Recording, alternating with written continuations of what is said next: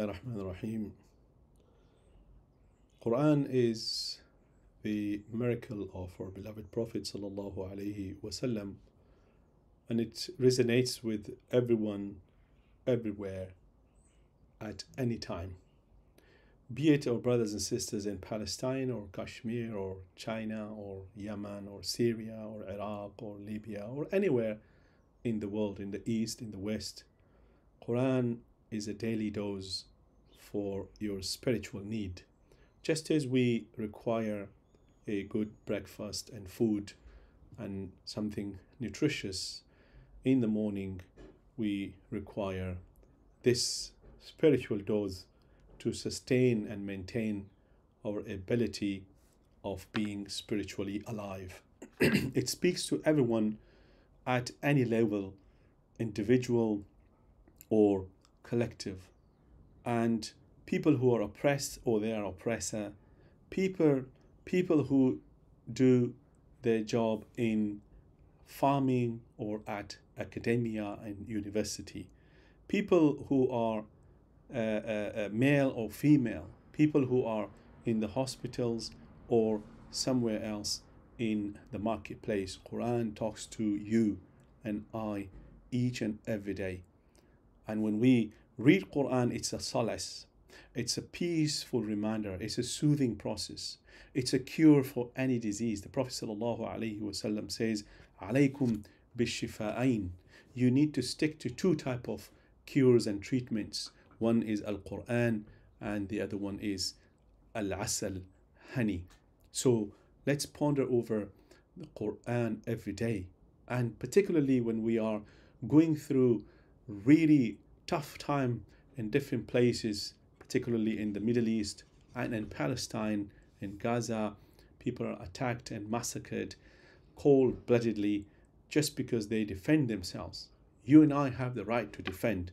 United Nations Charter says clearly that every person, every nation, every community has a right to defend themselves. You take on your weapon to defend yourself, your children, your territory.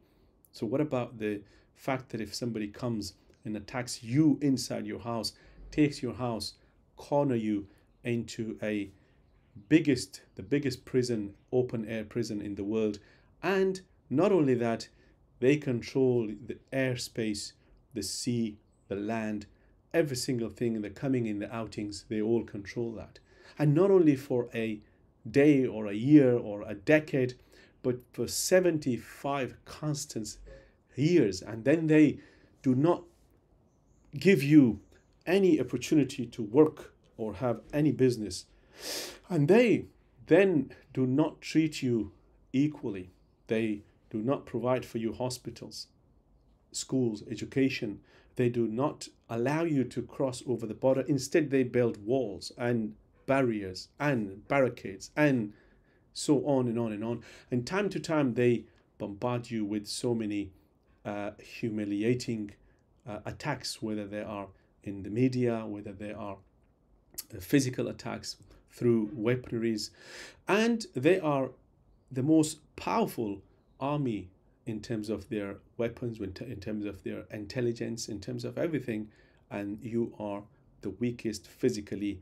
So what else is left for you if you are a believer, particularly, except Allah subhanahu wa ta'ala to turn to, except Allah wahdahu azza wa jal, who is the powerful and who says that my might and power is unmatchable. Allahu khaliqu kulli shay. He is the creator of everything. My brothers and sisters around the world, let's ponder over the reality of the life. This life is a test, whether you are being oppressed or you are being treated very badly, unjustly. There is a day that we call the Day of Judgment, that Allah will reward people with the best of reward.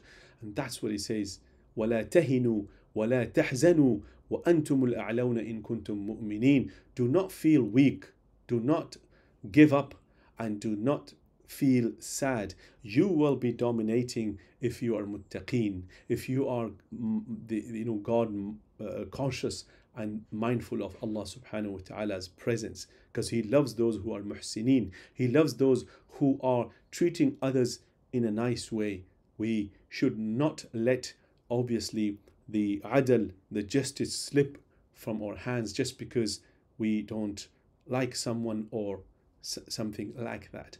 There's no, equal ground, obviously, in this case, but our eyes are all to Allah subhanahu wa ta'ala and His mercy. And when they stand up, we will not feel coward to say, well, that's their problem. No, excuse me, but you're not focusing on the apartheid. The apartheid that is there for the last, whole century, imposed by the biggest nations of the world on the smallest nation of the world, that is Palestine. That's the problem. The problem is not one side attacking the other or the other defending and whatnot. This is not war. War is fought on equal terms. This is not a war. I'm saying again, this is apartheid. Unless and until there's peace in the Middle East, there'll be no, there's justice in Palestine, there'll be no peace. Peace comes through justice.